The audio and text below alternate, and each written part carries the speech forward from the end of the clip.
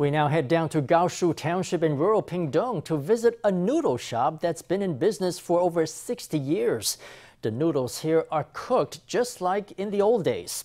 Chef Wen Shih-ho gets up early each morning to chop firewood for the stove, but he wasn't always in the restaurant industry. He gave up an artistic career to save the family business from ruin. A big pot of water boils on the stove, and in go the thick, chewy noodles and vegetables. As they boil, you have to keep feeding the fire with wood. It's blazing red hot to keep the temperature high.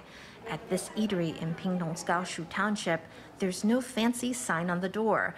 The scent of traditional wood fire cooking is all the advertisement needed. This old place has so much character. Plus, they do Hakka food, which we love. Simple, good food is always a reminder of childhood. Noodle maestro Wen Shih-ho worked in the creative industries before turning to the kitchen. His great-aunt was running the shop when the economy took a downturn. He couldn't bear to see its traditional cuisine bite the dust, so he volunteered to help support the business. My great-aunt's shop couldn't keep going. Almost all the shops in the village had closed down, and I thought it was such a shame.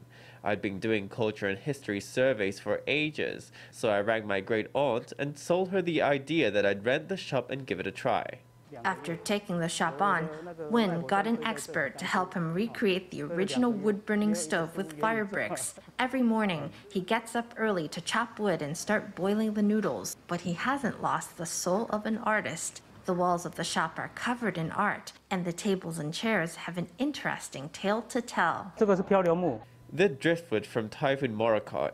These were made by the carpenter who made the building. For more than 60 years, noodles have been served up here in the classic style. The noodle shop has moved to a new location, but its nostalgic fare and antique ambience are unchanged.